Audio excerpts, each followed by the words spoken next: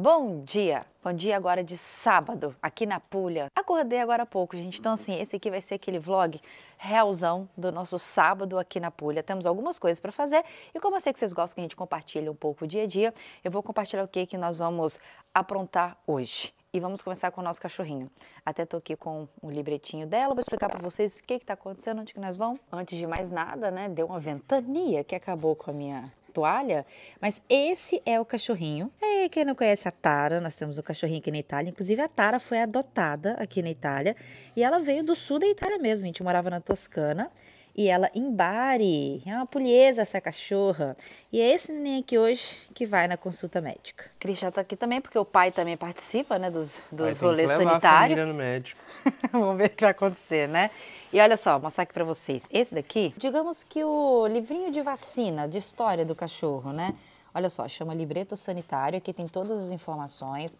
Aqui tem vacina, tem várias coisas aqui dentro que você vai completando. Exames, se o cachorro já deu algum probleminha. Tem exame, um né? Ó, mesmo. Um histórico. Aqui no início tem as informações dela. E é com isso daqui que a gente leva no veterinário. Ah, isso aqui também, ó. Isso é o código do microchip, que todos os bichinhos têm instalados. Exato, para identificar a Tara e para quem sempre pergunta, ela é uma metitia, eu ia falar um mestiço, uma vira-latinha, tá? Nasceu aqui, ó, em 1 de julho de 2019 e precisamos ir agora fazer uma consulta. Vamos organizando aqui para ir, o que aconteceu, gente? A Tara, ela começou meio que dar umas engasgadas, né, quando a gente chega em casa, quando ela tá assim muito eufórica. E aí a gente achou melhor ir ao médico, levar para dar uma consultada, porque eu estava lendo umas coisas e pode ser uns probleminhas de saúde e tal. E aí a gente achou uma clínica aqui em Lecce mesmo, no sul da Itália, e vamos levá-la ali. Geralmente todos os tratamentos que a gente fez com a Tara foi sempre na Toscana. Então hoje vai ser uma experiência diferente, tá? E vou falar abertamente com vocês como foi, até porque muita gente fala mal da questão de atendimento aos animais aqui no sul da Itália e eu vou explicar, né, por que as pessoas fazem isso. Agora vamos calçar uns negócios aqui e bora no veterinário. Ó, a tropa já tá toda reunida aqui, Tara já tá aqui atrás, estamos indo agora na clínica veterinária, vou ver se eu consigo mostrar alguma coisa lá pra vocês. Isso aqui é até uma novidade, tá, da nossa vida pessoal que a gente quer compartilhar. A gente trocou de carro, compramos outro carrinho e depois a gente vai contar pra vocês, mostrar qual que é e tudo mais. E agora a gente tá indo lá, e por que eu comentei aquilo com vocês, né, sobre a questão do sul da Itália? Aqui é a região da Itália que possui abandono de cachorro. Então eles falam, né, que tem uma crise também um pouco sanitária em relação ao cuidado com os cachorros.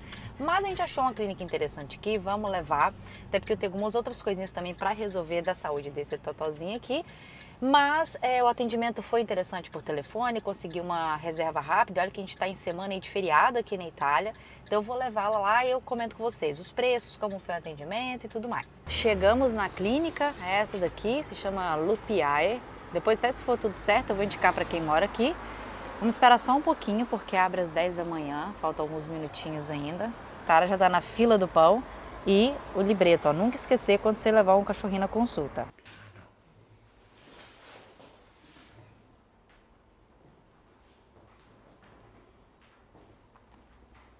Pronto, acabou a visita.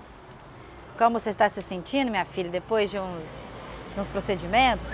E aí, tudo certo? Tudo certo. Na verdade, tem uma suspeita que a gente já imaginava, que é alguma inflamação na traqueiazinha, mas relacionada também ao pulmão, que ela tem muita dificuldade para respirar, e ela sente muito calor e tal, e ela fica muito ofegante.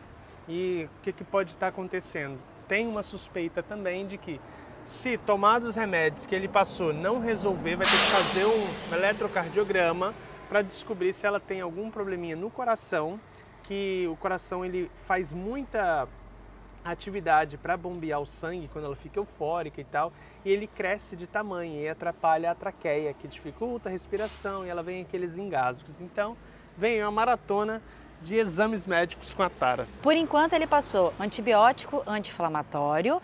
Até então ele só suspeita realmente que por causa do clima, mudança de clima, ela tá com alguma infecçãozinha, então a gente vai fazer esse tratamento.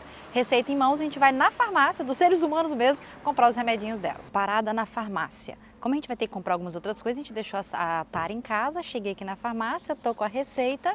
E aí, apresenta a receita e compra o remedinho normalmente. Grazie, arrivederci. Gente, comprei um antibiótico e um anti-inflamatório. Que trem caro! caro! 44 euros.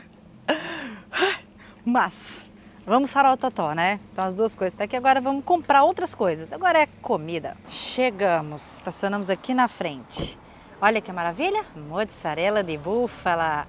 Eita, nós vamos comprar uns queijinhos aqui, ó, fresquinho. Olha, já tem até pasta fresca aqui. Olha que delícia, R$ 2,80. Essa daqui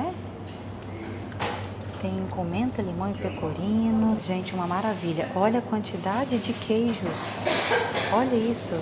Tem salames típicos ali também. E o que nós queremos está aqui, ó, stracciatella de búfala. Vamos pegar burrata, aquele queijinho queimadinho ali, ó, caciocavallo, um queijo típico do sul, maravilhoso. Então nós temos almoço para hoje. Mais fresquinho possível, hein? Que delícia! E vamos então compartilhar a receita, pessoal? Vamos compartilhar, dessa vez vai ser um pouquinho diferente do que a gente está habituado a fazer. Eita! Chegamos em casa, vamos fazer aqui a pasta, ó, mostrar para vocês os ingredientes que a gente está usando. A gente gosta muito desse tomate, esse aqui é o tipo daterino, que ele é mais compridinho, pequenininho, ó. A gente usa o vermelho, amarelinho, gostamos bastante. E aí o Christian cobriu já ali, ó, a panela com azeite, né? Forrou tudo ali, a frigideira, tá picando os tomatinhos, enquanto isso a água tá fervendo. E para fazer é o seguinte, ele coloca um pouquinho de tempero, coloca pimenta, sal e deixa cozinhar bastante, até quando o tomatinho começar a desmanchar, e deixa cozinhando aqui, às vezes dá uns 10 minutinhos, começa a soltar um caldinho ali, ó, gostoso, e aí tá começando a ficar bom. Gente, eu acho que isso vai estar muito bom. Olha essa burrata aqui. Aqui a pasta.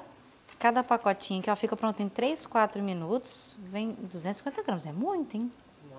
Eu acho mezzaluna, meia lua com menta, limão e pecorino.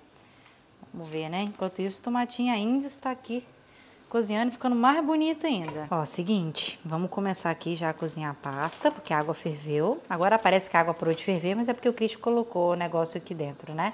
Mas é 3 minutinhos de cozimento, porque é massa fresquíssima. E não tem segredo, gente. Cozinhou, misturou. E eu vou mostrar como que a gente prepara o prato. Acabou de cozinhar, o Cristo já desligou o fogo, deixou aqui os macarrõezinhos aqui para ir dando uma leve cozidinha. Vai misturar ali naquele caldinho maravilhoso. Aí eu vou mostrar para vocês o toque final. E voilá, tá pronto. Dá para fazer com qualquer tipo de massa que você tiver, joga a buratinha por cima. E o taralhinho, que é um salgadinho aqui típico aqui da Puglia também, um biscoitinho salgadinho, por cima, fechou. Agora bora almoçar. E continuando o nosso sábado agradável, paramos a afazeres domésticos de trabalho e viemos para outra cidadezinha aqui na Puglia continuar o nosso rolê. Martina Franca. Nós já tivemos aqui uma vez, mas estava com muita chuva, a gente só passou de carro e foi embora, né? Vai ser a primeira vez. Agora, rapidamente, eu vou mostrar aqui o centrinho para vocês, porque depois ainda tem janta. E vamos conhecer juntos, nesse exato momento, um pouquinho aqui do centrinho histórico de Martina Franca. Estamos completamente sem direção, só passeando. E como uma boa cidadezinha da Puglia, a gente tem o quê? Tudo branco, gente.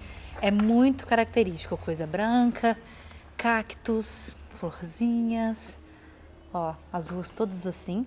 E geralmente a parte histórica, onde não tem muito restaurante, é mais casa, onde são os moradores, é bem pacato. Enquanto a gente vai caminhando ali para a parte principal, quando eu vejo uns cantinhos bonitinhos, eu adoro compartilhar, né? Olha só, a Puglia, ela tem uma simplicidade muito bonitinha. E aí eles colocam as coisinhas para dar uma cor nessas casinhas brancas. Sempre tem assim, ó, uma imagem de Jesus ou de um santo e tal. E aqui as luzinhas. Inclusive, depois eu vou contar uma curiosidade. Vai, se a gente conseguir chegar até onde nós queremos, porque a internet tá horrível, né? É um labirinto e o legal é que esses centros históricos aqui da Puglia são muito conservados com moradores locais. Não são muitas estruturas aqui, né? Turísticas. Exato, o povo mora aqui mesmo, tá vendo? Uma coisa que é muito comum ver nessas cidadezinhas assim são pessoas idosas. Eles sentam, se reúnem, conversam. Olha, ali na frente, por exemplo, já tem 2 pessoas sentadas. Ali atrás tinha outro casal de idosos também conversando. E é isso, a vida local, ó, tá vendo? É sempre de pessoas mais velhas. E as luzes, né? Que é bem típico pugliese, né? Olha, tudo bem que agora tá cedo, mas olha que gracinha isso aqui. O contraste dessa arquitetura da Puglia com o céu é lindo. E essas estruturas que vocês estão vendo aqui, elas ficam todas coloridas e iluminadas de noite. É lindo. Nossa, eu acho que aqui de noite vai ficar lindo essas ruazinhas estreitas, com essas luzes assim, ó. gente, adoro, adoro. Aqui tem um prédio bem bonito também. E por falar em luzes e tudo mais, a gente tem postado no Instagram e aqui um pouco menos os rolês que a gente tem feito ultimamente, mas a gente vai tentar trazer pro canal também. Fomos também, primeiro, na festa da cerveja. Fomos. Que foi legal. Tava também tudo super colorido, né? Foi bem legal. Muita música típica, né? Tinha.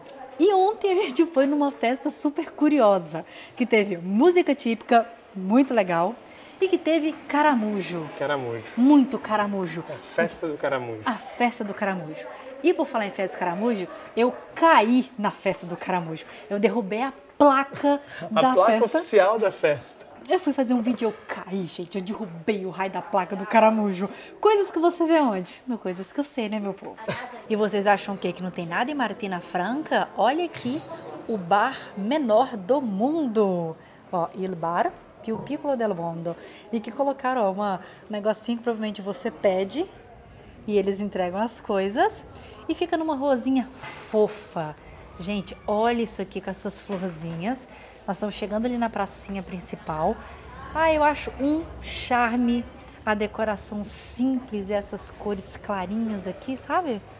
Olha ali que bonitinho. Ali na frente colocaram tipo uns...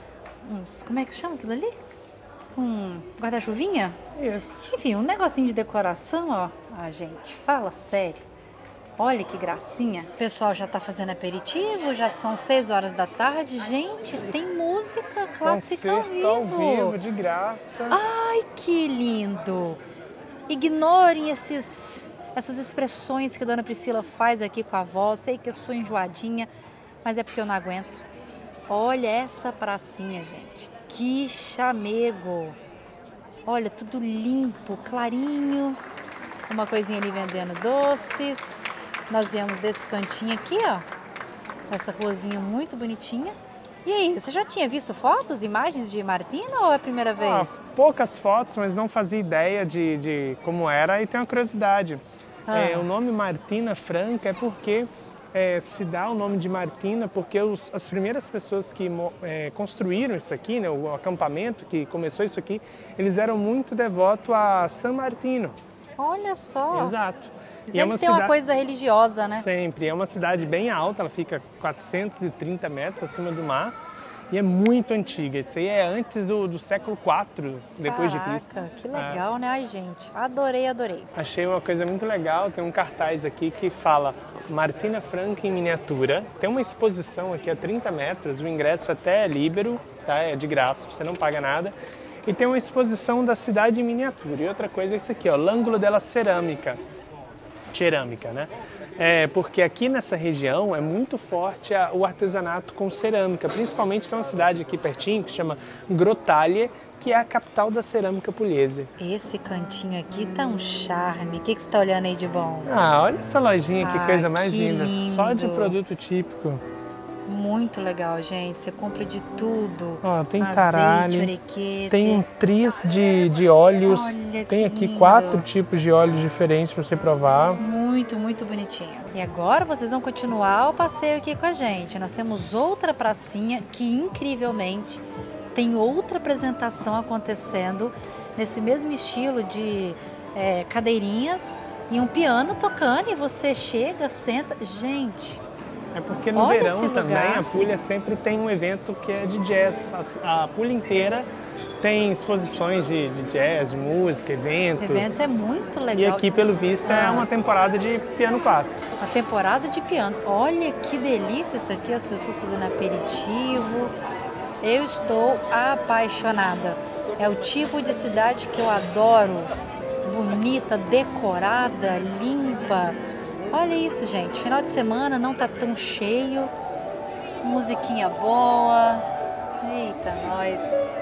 Muito lindo. Olha a igreja vista daqui também. Olha que linda. Obviamente, faltam muitas pequenas cidadezinhas pra gente conhecer aqui na Puglia, mas até então, esse centro histórico aqui, pra mim, tá sendo um dos mais bonitos, porque ele é extremamente conservado, limpo, bem cuidado. É uma decoração, assim, absurda, gente. É um ambiente que te dá vontade de você sentar aqui e ficar aqui, bebendo, conversando comendo, sentindo o clima gostoso.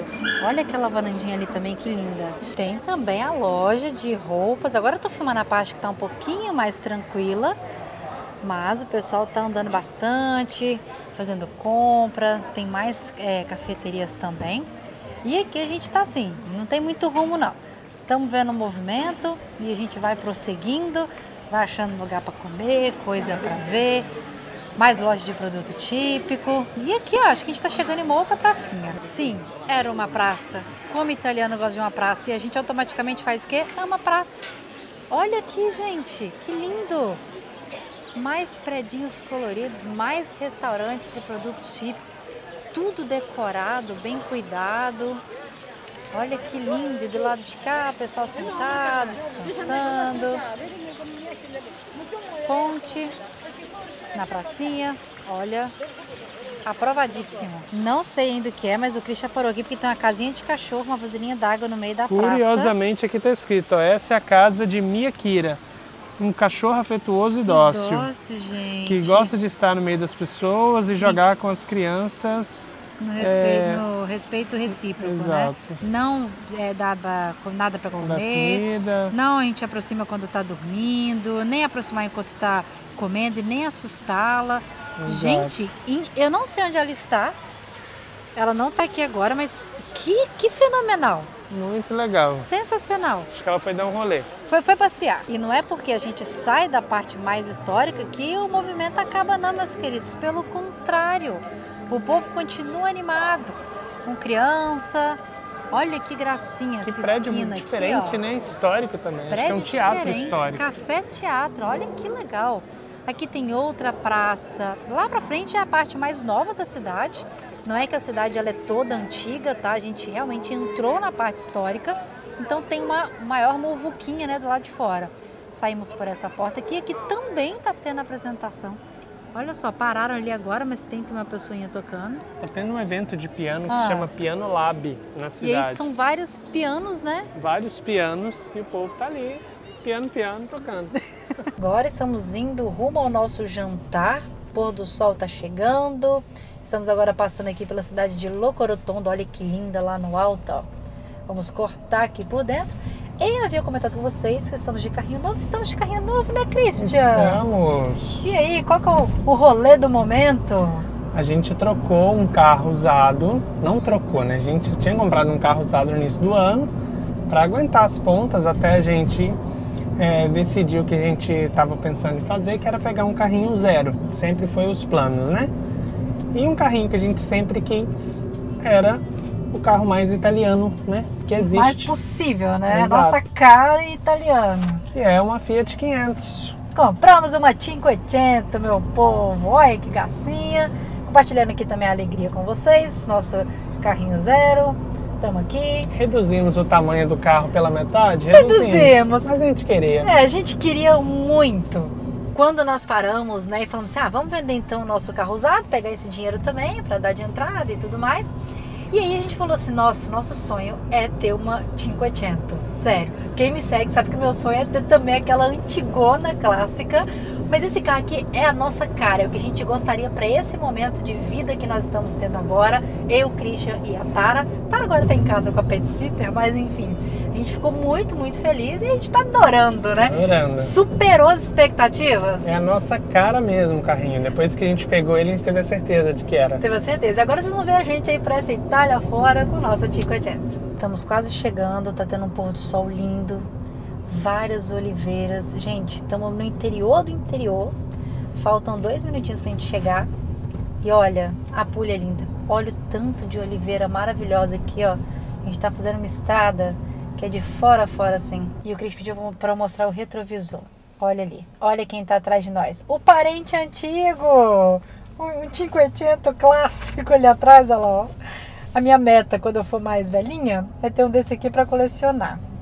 E estamos aqui no caminho, gente. Vamos ver como é que vai estar a nossa jantinha. Chegamos, gente. Vamos já deixar aqui. Falar para vocês que o nome do nosso carrinho é Joaninha, tá? Ela é vermelhinha. Então, muito prazer. Tô mostrando aqui do lado de fora também para vocês. O nosso cuti-cuti. Cris tá vindo ali. Fala sério. É bonitinho demais nosso carrinho, mas né? Não? Que cabe. Hã? É pequena, mas me cabe. Cabe. Ó, Dolce Vita, o modelinho que a gente pegou. E chegamos aqui num local lindo. Agora é achar o restaurantezinho e papar, né? É, e a gente tá bem feliz. A gente tá muito, muito feliz com o nosso carrinho, cuticute. Bora jantar. Aqui é um local que tem várias coisas, tá? Você pode se hospedar nessas casinhas típicas aqui, ó, que são os trulli, né? Aqui da região de Alberobello, que tá aqui bem pertinho. Você pode casar também. Pode casar, gente, ali tá tendo um casamento. Eu não vou filmar porque eu sou um pouquinho educada apenas, mas olha o visual. Amei. Que babado. Lá deve estar reservado, mesa grande. Ó. Tem mesa lá embaixo. E olha, gente, pelo amor de Deus, que vontade de abraçar essas casinhas. Olha o restaurante. Chegamos com as galinhas? Chegamos com as galinhas, mas a gente é assim. Ai, gente, é o restaurante mesmo. Olha que lindo. Priscila super encantada com o lugar. Entramos aqui nos bastidores do casamento. O casamento tá para trás, mas estão para frente. Para ver aqui o final do dia. Eles fizeram como se fosse uma ruazinha principal entre os trulles. É, e o nosso restaurante é lá, ó. É. Então a gente veio aqui para ver como é que é. Ai, lindo, né, meu bem? Gostou? Era pra gente ter vindo aqui no começo de junho. Mas a gente foi pra Toscana, a gente teve que viajar. É. Porque teve um evento de jazz aqui. Eu queria muito ter vindo, mas ficou pra próxima. Tudo bem. Agora a gente tá Usamos aqui. o agendamento para agora, né? E o casamento tá sendo aqui para trás. Coisa linda, gente. Coisa linda. Bom, e a gente já tá aqui com o quê? Com pães, né, Christian? Ó, o atendimento já começou fantástico. Porque você senta na mesa, os 4 garçons já começam a te atender. Exato. Vou trazer a água. Grazie. E a gente pegou aqui uma mesinha. Tem uma árvore aqui muito linda. Olha, tudo iluminado. Final do dia. O clima tá ótimo. E agora a gente vai dar uma olhadinha no cardápio. Olha que lindo aqui, gente. Olha aqui para trás, que coisa linda. Aqui tem alguns pratos do dia. Ai, já achei. Já achou? Minha entrada preferida. Ixi, tem o capocolo. Porque a gente não falou, né? Mas a cidadezinha do lado, Martina Franca, que é onde a gente estava, porque aqui já é outra cidade. Aqui nós já estamos em Fasano. Ela é famosa também porque ela produz um salame que é típico daqui. Que é muito bom. É muito bom. Que é o capocolo. Capocolo. Ó, o menu aqui, ó, para vocês terem uma ideia dos valores. Preço extremamente acessível, meus amigos. E viva a Puglia! Trouxeram aqui, gratuito, do jeito que a gente gosta, uma entradinha, um rolê de salmão com pistáquio. E nós estamos tocando pau aqui nesses pãozinhos, menino. Nossa, eu peguei um taralho picante aqui agora. Taralho tá bom, né? Ficou igual marimbondo aqui. E rolê nada mais é do que enroladinho em francês. O roladinho, enroladinho de salmão. Com as gosminhas aqui gostosas, 0,800, do jeito que nós gosta. E chegou as entradinhas. A Pri pediu aqui, ó, um mix de queijos da região. Olha essa buratinha, que coisa linda. Que linda. Provavelmente é uma ricota aqui uma mussarela e outro tipo de queijo. Aqui é uma geleia, bem feita em casa mesmo. De cerejinha. E aqui outra burrata com o famoso capocolo, que o Christian gosta bastante. E assim é a nossa entrada. E depois do antipasto, da entrada, nós temos o quê? O prato principal, o primeiro prato. Olha que linda essa pasta, esse rigatone aqui, ó. Esse paccheri, na verdade, que se chama, com tomatinhos, stracciatella, basílico. Tá aprovado, meu bem? Cara, é engraçado. É uma combinação tão simples, né? Que fica tão bom. E fica tão bom. Eu acho que tem brasileiro que não acredita, né? Que fica muito bom. É muito bom. Só comam. E olha que legal. Enquanto o segundo prato de carne não chega, estão ouvindo? Eu espero que o microfone esteja captando. O casamento tá sendo aqui em cima. E agora tem a pizzica. Lá em cima, o casamento. Que é a dancinha típica aqui da Puglia, a música típica da Puglia. É muito gostosa, gente. Eu acho que é uma das coisas que a gente mais ama na Puglia. Enquanto a gente tá aqui bebendo vinho, vamos escutar a musiquinha típica daqui. Ei, Laia! Vou tentar falar com a música, porque a música ficou bem louca agora. Aqui eu pedi uma carne de Angus, com batata com tomate, rúcula. E a Pri pediu peixe com uma crosta de batata. É um bacalhau isso aí, não é? Não é, merluzzo. Olha que lindo. Bonito, hein? Vamos comer, se eu conseguir, né? Porque eu tô com vontade de dançar. Barriguinha cheia, que comida maravilhosa, preços entre 10 euros, 13, acho que o prato mais caro daqui é 18, aprovadíssimo, tá maravilhoso, atendimento ótimo também. Podia ser um vídeo patrocinado? Podia, meus amigos, mas eu tô pagando do meu bolso, então valorizem. E com essa musiquinha típica, encerra o vlog de hoje na Puglia, sul da Itália. Um beijo e até o próximo vídeo. Tchau! Tchau!